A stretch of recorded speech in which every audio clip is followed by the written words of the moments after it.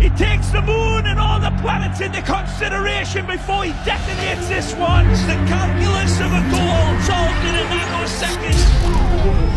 Messi beats the laws of physics.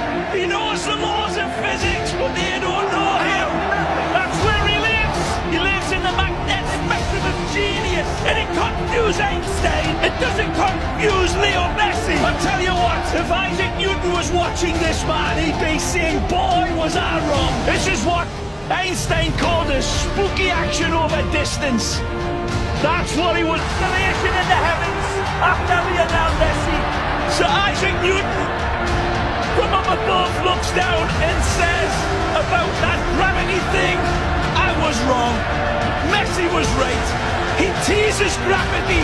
This balance is astonishing. His feet are taken, applies